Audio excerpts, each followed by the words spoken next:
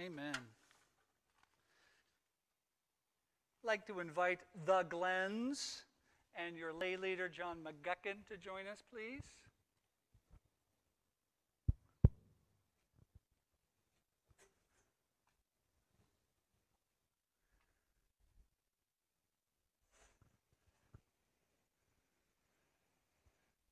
You got to stand over here. I think so. Yeah. I mean, you're going to be famous, seen around the world. Now, I'll let you all hold that. Before we start, I know there's been some changes with your sending agency, so there's some changes. Why don't we let everyone know what those changes are? Okay, yeah, I'll just do a quick little update. So everyone knows that we've been going with Hope in the Harvest. That's the organization that we serve with. But in the future, you're going to start seeing another name, which is Shepherd Staff.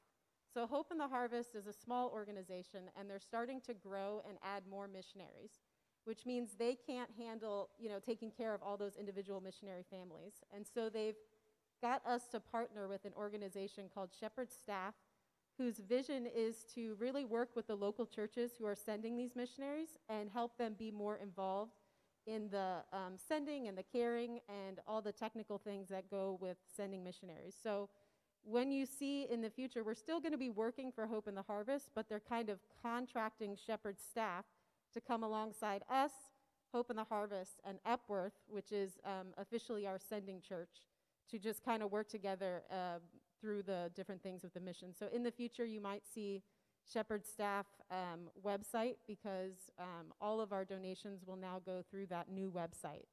And a part of Shepherd Staff is we will have access to missionary trainings and a whole network of 200, 300 other missionaries that we can learn from and grow from. And the church will also have access to more resources and things like that. So we're really looking forward to this new partnership, little web of things as we get back to Liberia. If you have any questions about it, you can talk to me or Terry or Catherine Kuwabara, who's also part of the committee that is working to send us back to Liberia. Yeah, I think that covers it. Excellent. Give that to your dad.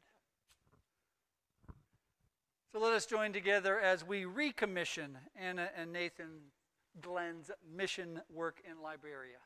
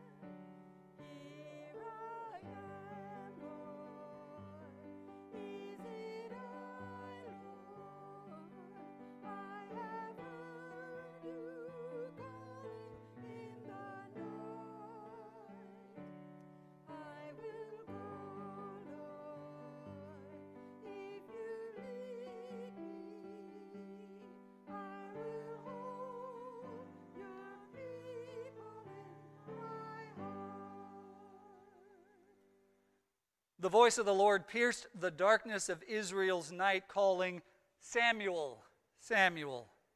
And Samuel replied, "Speak, for your servant is listening."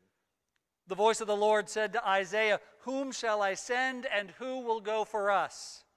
And Isaiah replied, "Here am I, send me."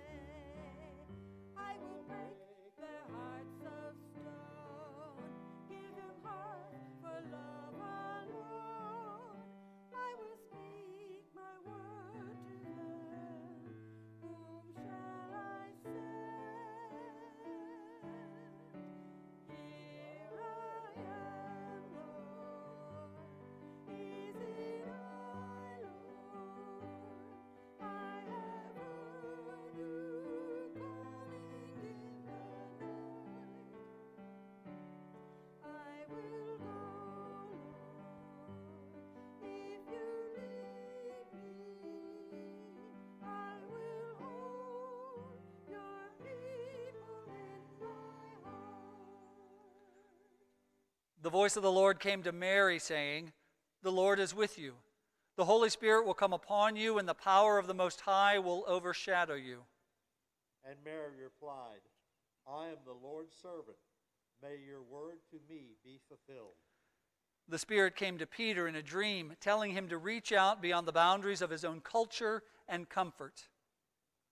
And Peter said, "I now realize how true it is that God does not show favoritism, but accepts from every nation the one who fears him and does what is right." The Spirit said to Philip, "Go to that chariot." When Philip drew near, he said to the man, "Do you understand what you are reading?" He replied, "How can I, unless someone explains it to me?" The voice of the Lord came to Nathan and Anna Glenn, saying, "Look, the fields are ripe for harvest. Will you go into my fields, teaching others to believe the things you have heard me say?" And they answered without hesitation, "Here I am, send me." Brothers and sisters, in baptism, Anna and Nathan received the promises of God. When they publicly professed their faith, they accepted those promises and pledged their lives in service to Christ. They have responded to God's call through the voice of the church to serve as missionaries in Liberia, teaching others to plant, to harvest, and to make chocolate. More than that, their ministry plants seeds of hope that produces a harvest of righteousness and life-sustaining joy. Today, they reaffirm their commitment to living out their call, and we commit ourselves to support them with our prayers, our resources, and our love. Nathan and Anna, are you ready to return to Liberia to live and work among the people there? Will you share with them your skills and knowledge along with your faith, your hope, and your trust in the risen Lord? With God's help, we are ready and willing.